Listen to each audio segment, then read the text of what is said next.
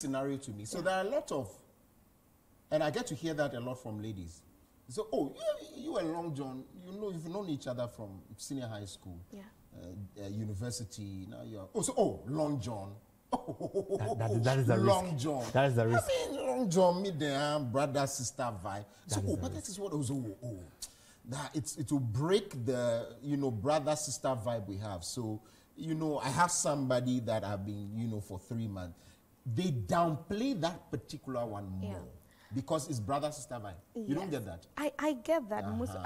I've been through that before. So you see, yes, but if you follow trends now, you realize that there are people that call themselves my brother, my sister, but they ended up married. Are they not few? Yeah, we have lots of them. Lots of them? You just don't hear them say, this my brother, this my sister.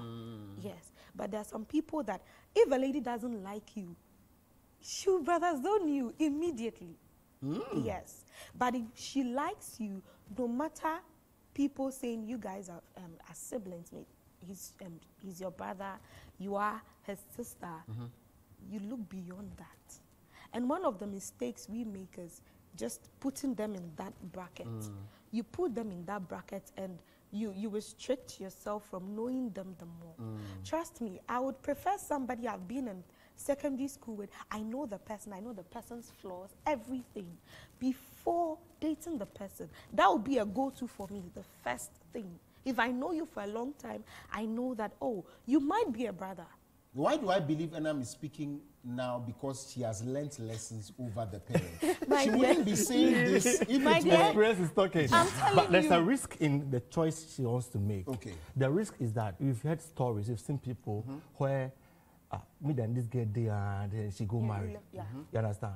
So if you're in a relationship, a lot of them. Yes. So make your intentions known as quickly as possible. Else you'll feel sidelined, you'll feel used. They'll drop you. This girl used me then she go marry somebody. But you too, you use me you go marry somebody. There's a risk in there. It might work for somebody, but it might not work for the other person. For me, make your intentions known as quickly as possible if you have intentions and they are clear intentions. But do you know that there are some guys that they will be with you, but they wouldn't make their intentions known? They like you. Because your brother zoned the party. I will, no. I like that, I will lie. Give me that. And I want to ask, how long does he want to date you secretly before coming out? No, you see, that is why you need to understand whoever you are with. Be it friendship or be it relationship. Some people are timid. Sorry for using that word. Some people are timid. They can't express themselves. But you, the lady or the guy, should see all the green lights. The same way if you're in a relationship and you see red flags, you should be able to see those green lights. Okay. I'm not saying that they can't do that, but you know, some guys are intimidated by ladies, the way they are. I mean, but the way you are, I keep asking myself, if I move forward, will she accept me? Will she not? And would you break that? Because you see, again, there's been a lot of time. So we are going to open the phone lines. The question I'm asking is, have you had an experience with someone who says, you are just like my brother or my sister, and then they left you rather, went to get married to someone, now they are back and say, oh, I made a mistake. Or better still, have you broken up with someone because you shared a brother-sister vibe with the person and you went forward to propose and say, you were in the brother zone, now you are even off everything zone. Call us, let's know what you think about the topic and whether or not you have had this experience.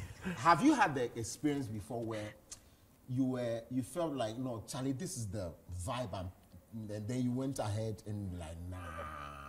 Unfortunately, mine was not a good one. Okay. I went ahead and, Breakfast you know, when you get closer to people, there are certain parameters you get in, you get to know a lot of things about people. Yes. You get to know their flaws. And mine was that the lady was quick-tempered. Oh, okay. Yeah. At the point, she could even break a glass of water in my presence. Hey. I was like, wow. Hey, senior. Don't venture, you'll die early. It can destroy an economy. So imagine if she was holding a knife. Yeah. But just one statement. Yeah. You understand? So mine was a bad one. Okay. But somebody might get a good one, of course, with that. Yeah. Right. For me, the thing is, as early as possible, if you love me, make it known. If you want us to date, make it known. If you are dating me secretly, you think I'm okay with you, then make it known. Okay. But there must be friendliness. The friendship must be there. We must vibe. We must understand each other. We must be able to understand the future, what our plans are, I see. What we intend to do. Then comes to my question now to say that maybe all of this whole thing about friendship is a fluke. I say this because